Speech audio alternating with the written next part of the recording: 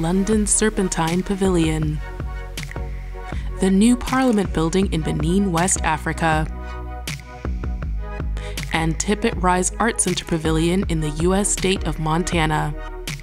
These are just a few of the unique buildings designed by Berlin-based architect Francis Kéré. Über die reine Erfüllung eines Bedürfnisses hinaus muss Architektur meiner Meinung nach inspirieren. Ja? Denn nur Menschen, die inspiriert sind dann in der Lage, Visionen zu haben. Und auch die Energie dazu zu bekommen, diese Visionen umzusetzen. Francis Kéré, born in Gando, Burkina Faso, moved to Germany at 20. He founded his very own architecture firm in 2005 and today has 12 full-time employees. Francis Kéré's architectural designs, like Benin's new National Assembly building, are inspired by the local culture. The impressive timber structure, under construction since April, draws on West Africa's palaver tree tradition.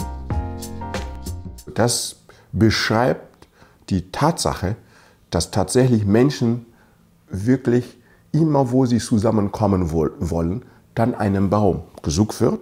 Am besten einen großen Baum, der einen Schatten spendet. Man kommt zusammen, setzt sich hin, ja, und diskutiert über die Geschicke der Gemeinschaft, des Dorfes. Und das versinnbildlicht wahre Demokratie. Und das wollte ich dann einfach als Inspiration benutzen für das Parlamenthaus in Benin. Francis Kéré began studying architecture at Berlin's Technical University in 1995. As a student, he launched a funding-raising campaign for a primary school in his home village of Gando, in Burkina Faso. It was completed in 2001, before his graduation. Die Schule war schon der Hammer. Also wirklich. Also, dass man einfach naiv hingeht und sagt, ich baue die Schule und man tut's und das klappt. Dass man seine Gemeinschaft überredet, dass man kann es machen, wir können es. Und aus Leben, dass niemand daran geglaubt hat. Also das ist so emotionell gesehen wirklich mein Lieblingsgebäude. The design used local building techniques and resources. The school is largely constructed from clay. A suspended roof and special windows keep the building's interior pleasantly cool. The design earned Francis Kéré a prestigious architectural award, though at this stage he was considering quitting university. Im Grunde genommen wollte ich Architektur studieren, damit ich weiß, wie man baut. Und während des Studiums ging ich nach Hause und habe die Schule gebaut. Und für mich war es klar. Pack deine Sachen, geh zurück, du kannst dann weitere Schulen und mehr bauen. Ja, und dann hatte ich Glück, dass ich dann gute Lehrer, Professoren hatte. They convinced him to stay on and finish his degree.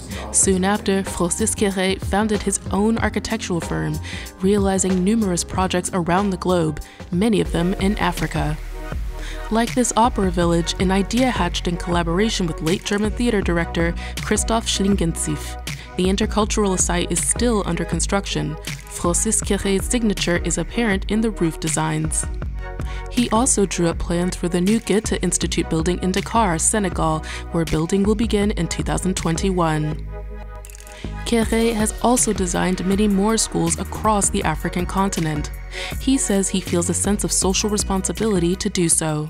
Wenn ich in einem kleinen Dorf in Afrika eine Schule baue, dann möchte ich, dass die Kinder wirklich darin träumen und dann wirklich ihre sozialen Grenzen dann hinausdenken können und eventuell wirklich Ideen zu bekommen, wie man diese Gesellschaft verbessert. Und das nenne ich Inspiration. Ja? Also Architektur muss auch dem Menschen richtig auch dienen in sozialer Hinsicht. Also die Räume müssen uns so aufnehmen, dass wir uns geboren fühlen darin. He's happy to share his architectural expertise. In 2017, Francis Kéré began giving classes at Munich's Technical University and also teaches at the famous Harvard Graduate School of Design.